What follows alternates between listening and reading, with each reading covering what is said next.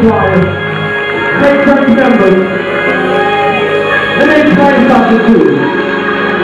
I'm not sure why you came on tonight, but because I believe God is faithful, because I believe He's faithful, I came on tonight to celebrate Him.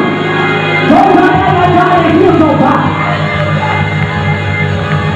Don't act like Monday morning you got bills to pay. You got to go to this tomorrow tonight. Put your hands in worship. Put your hands in praise. You might as well keep your going. Because my outcome is I win. My outcome is we win. Why? Because my God is able. Come on, lift those hands, praises. I need our three praises on tonight. I need our three praises on tonight that understand that He's able. The whole church is against me.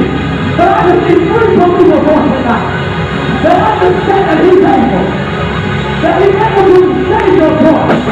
He's able to save your son. He's able to save your husband.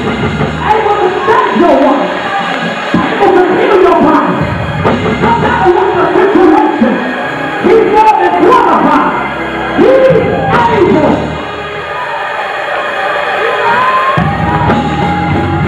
Come on, clap those hands. 11 years we didn't come to play pancakes tonight. We came to give God the ultimate praise. How about you? Only you know what goes on in your secret place. You know what you feel in your secret place. And we came back tonight just to encourage you.